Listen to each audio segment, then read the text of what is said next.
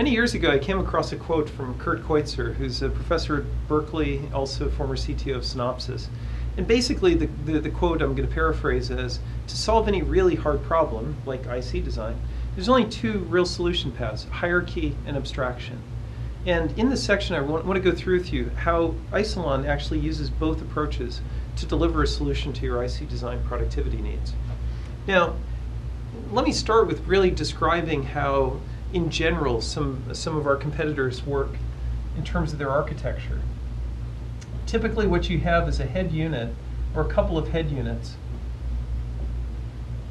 which then drive traffic out onto the network. And underneath that rests the drives. And so maybe they'll be called shelves or trays, but essentially they contain storage. They contain disk drives.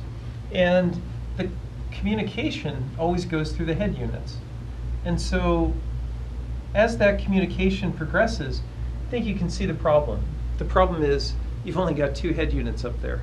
And as you add more and more bays or shelves of storage, all of that goes through those same two head units. So what does that lead to? Well, just to draw it out, it leads to a saturation point. That saturation point, we've seen actually some IC design teams analyze and strategize around. For example, one of the customers we work with, they limit the use of any other vendor's equipment to a certain number of trays.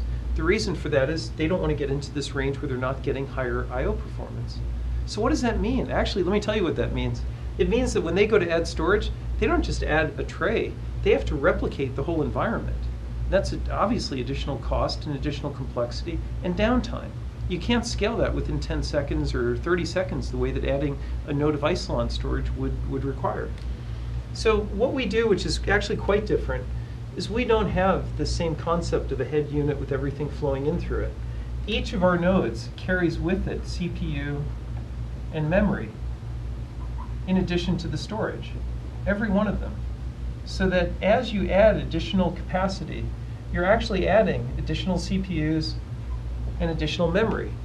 And that's a very powerful concept. So therefore, with Isilon, this graph would look something like this. A linear progression. As you add more storage capacity, you also add more performance. And we can give you flexibility around that concept. If you want to add capacity without adding performance, we have nodes that just simply carry the storage. If you want to add performance without adding storage, we can do that as well. We have what we call accelerator nodes that offer CPU and memory.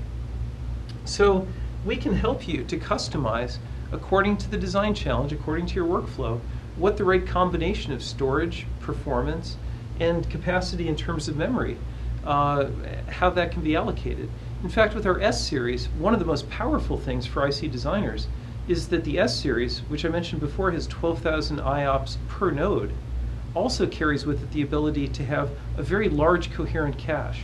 So we can support today up to 1.2 terabytes of globally coherent cache in a single cluster. And that's critically important. So if you need to load in lots of data, large design databases, large rule files, large libraries, that can all be done within that globally coherent cache, further speeding the file operations into your EDA environment.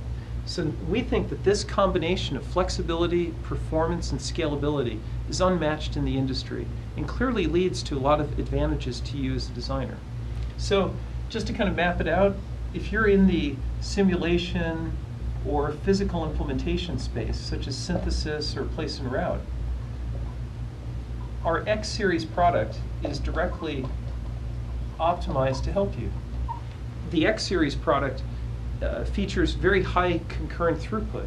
So as you have multiple design teams, maybe geographically disparate even, operating upon that data, or you're in place and route, you need somebody to do routing estimation that needs to feed into the floor planning function. The floor plan may be based on a preliminary placement.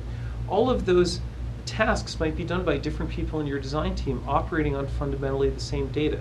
High concurrent throughput allows that to happen at the best possible speed.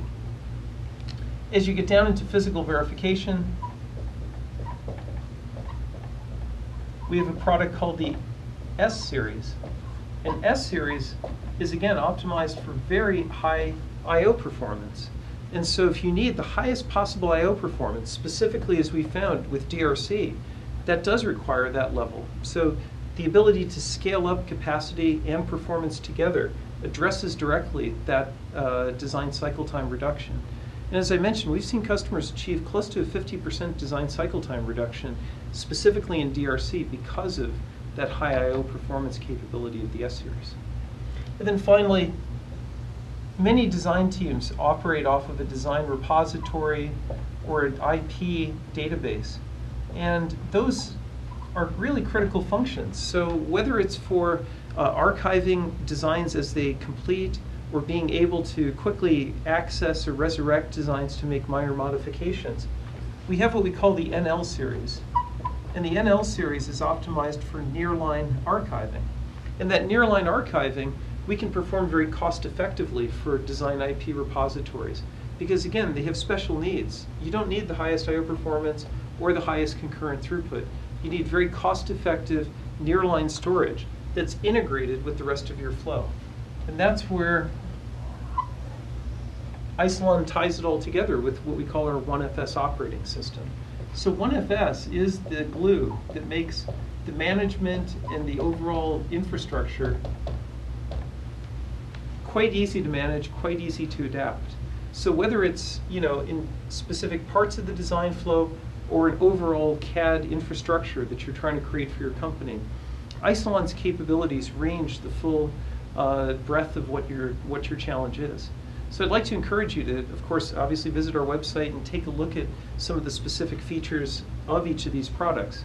But the bottom line is, when you look at architectures between storage environments and really look into it, what you'll find is that Isilon offers a direct and very accessible capability to achieve your goals. Other environments, in fact, may actually work against you. So with that in consideration, let's move on to our summary.